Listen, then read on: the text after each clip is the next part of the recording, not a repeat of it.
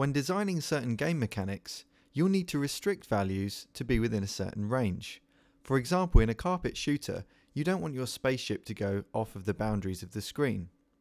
We're going to look at that using math functions .clamp.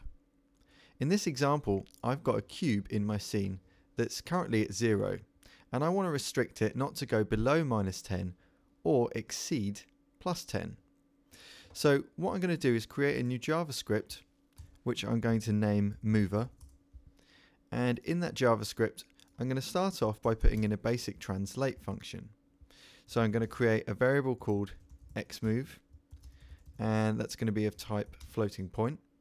Into that, I'm going to pass input.getAxis horizontal so that I can use left and right arrow keys or A and D on the keyboard by default in order to control my cube.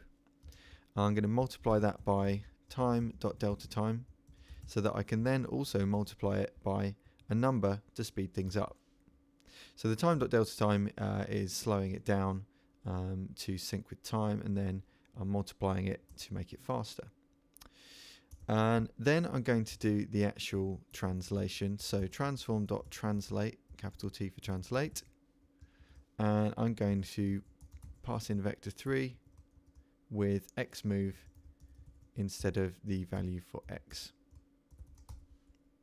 So that's my basic movement. So if you save that, switch back to Unity and drag it onto the cube and then press play, you'll be able to move the cube left or right.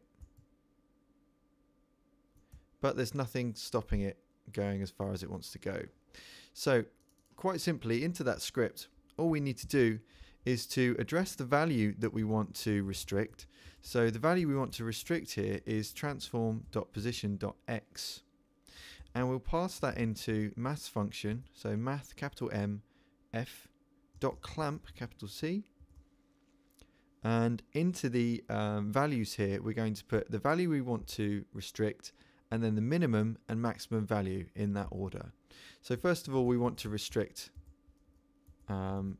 itself, so we'll say transform.position.x again, and the minimum value we want is -10 and the maximum value we want is +10.